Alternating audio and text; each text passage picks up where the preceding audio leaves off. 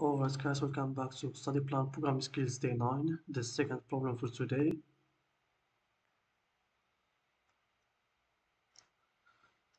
So, decrypt string from alphabet to integer mapping.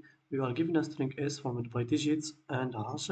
We want to map S to English lowercase s characters as follow.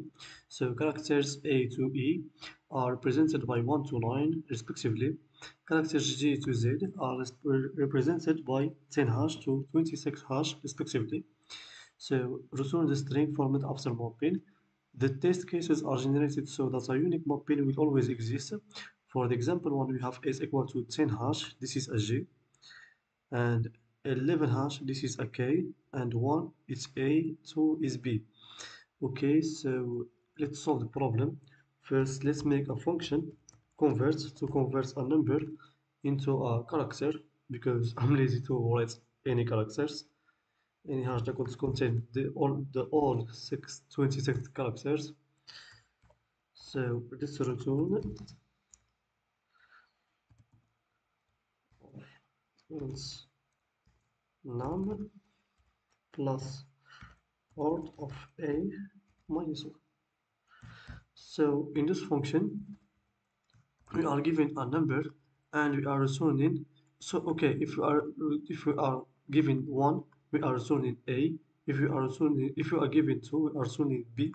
If we are given 26, we are returning z. Okay, now let's build our main function. Let's make our answer equal to empty characters, and let's make n equal to the length of our string, and we need also a equal to 0.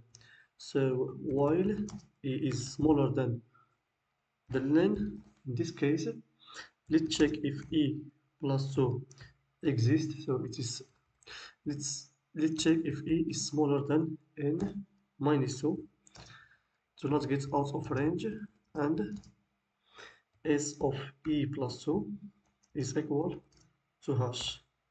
If it is the case, so we are now in this case, and we want to make our answer equal to answer plus converts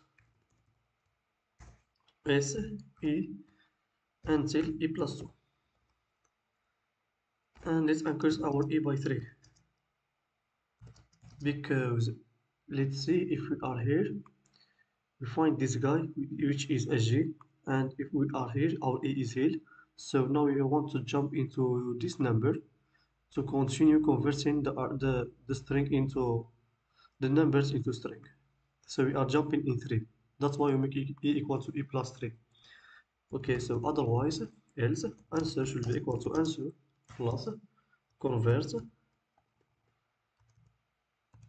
of se, and we increase e just by 1 in this time. Finally, let's return our answer.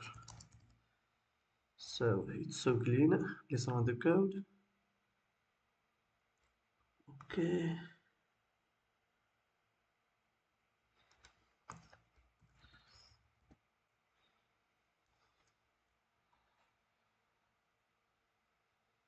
And let's submit.